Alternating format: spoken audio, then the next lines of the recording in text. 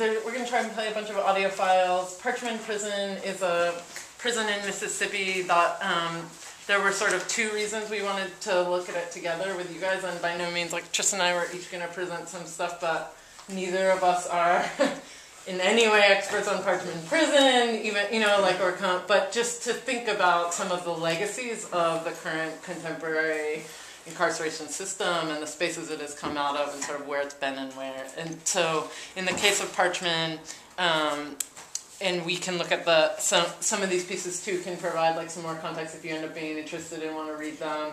The two pieces are also reflective of the two ways we were trying to look at it. The one is an ACLU piece from a case that they filed in 1998, and it's sort of a two-pronged case. First around the isolation of HIV-positive prisoners, the segregation into a separate unit of HIV-positive prisoners, which they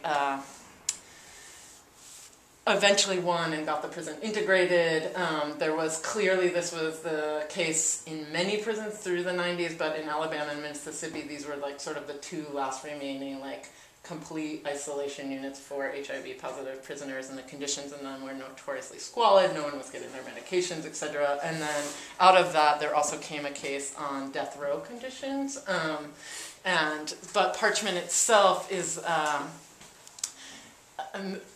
totally a backlash representation in terms of like the Reconstruction era and these moments of greater civil liberty access for the African American community post-slavery that were met by tremendous resistance. And it's like a good one to look at as a window of what is the connection between the making illegal of slavery and the sudden total punch in the population, like immediate climb of the number of black persons serving time in the penitentiary system. And so in this case, Parchman was called Parchman Farm. It was a cotton plantation that was worked entirely by black slaves and then became a working cotton plantation that was a prison. And it still, in the early years, even had only one barbed wire thing that was distinguishing it from the other cotton plantations that were on its every side, and had a long legacy of brutality, and like was even sort of touted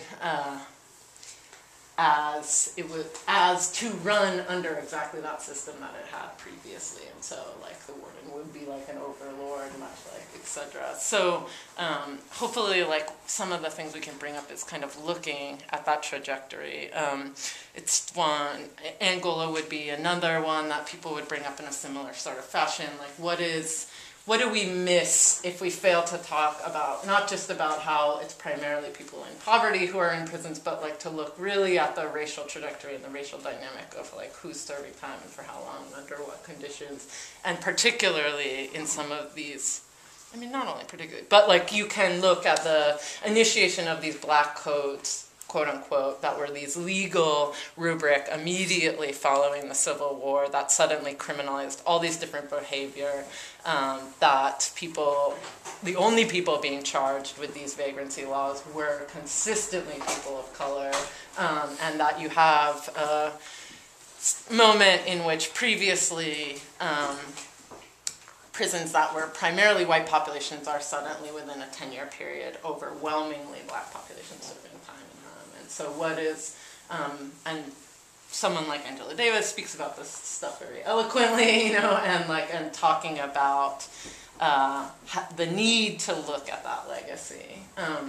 But then what Tristan's going to talk some stuff about, and what the second article is on, is the musical legacy of Parchman Prison. And also there's like a tremendous strain of like blues music that has come out of there, and a whole bunch of songwriting and super innovative. So thinking also not only about oppression, but like modes of resistance. And like, so this was a sort of also a moment to kind of see what people have nonetheless created within these incredibly constrictive and oppressive systems. Kind of. So I don't know, would you say some stuff about that, and then we can go back in and out? Yeah, sure. I mean, this came to my attention when Emily was looking for ideas for things that we could talk about on this day, and I'm primarily interested in music, and I wanted to think of what kind of connection should be made, and she brought my attention to the Parchment Farm, and through that I found out that Alan Lomax, who was he was a folklorist and an ethnomusicologist. He was the son of this guy John Lomax, who started a lot of sort of folklore heritage institutions in the early 1900s. He's most famous, I guess, for bringing these types of music, these folk musics, into a more popular context. He was the first person to book rock and roll at Carnegie Hall, or to bring someone like Doc Reese or the Reverend Gary Davis to the Newport Folk Festival, where other audiences were able to see these types of music. I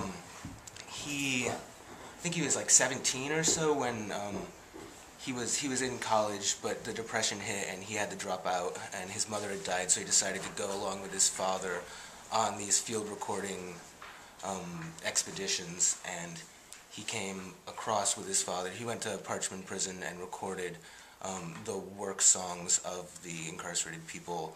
There was 2 separate sessions. There was one in 1947 and one in 1948.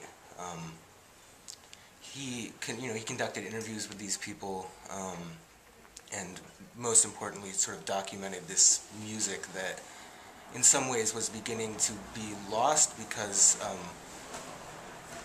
of the changing in the ways that farming was being done outside in sort of the more capitalist or market environment. People were no longer working in groups as much. There was more single sharecropping. But let's see. Sorry, It seems like those songs. So there's they're group songs always. They're always part of mandatory labor. So they are either while they're chopping trees or hoeing. You can hear in the recordings in the back actually all of those things happening simultaneously on the kind of beat and on the offbeat. And some of the most complicated ones, are these ones where 4 axe persons would be chopping at the same tree, which is, in terms of syncopation, totally you have to be really skillful and careful. And so the way it works is that 2 people are chopping from putting in a chop from one side, opposite sides, sorry to explain that, on the right and left, and then on the opposite beat, then they're swinging, and from the other 2 opposite sides. So you're literally hitting the tree from all 4 sides in and around, and the song is in this sense also a safety measure, right? Because you know how you're trying to sync your swing to not be coming any chance of contact with the axe blade or with your partner axers, right? And so the use that leads to these unbelievable and incredibly complex rhythmic landscapes, but also that are trying to perform other acts simultaneously.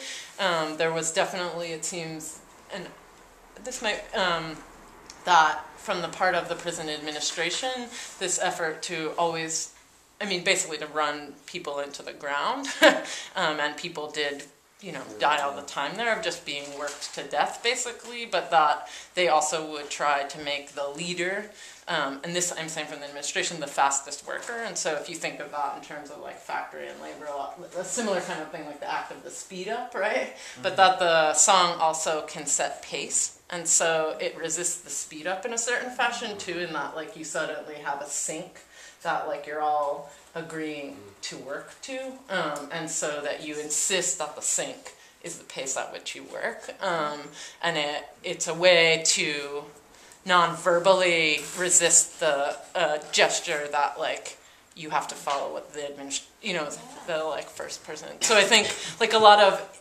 compelling things come out of the way in which those songs are used to try and contest certain ways in which there's a beautiful part of that. It's a complicated thing what Alan Lomax is as an archivist, and some of that is very much present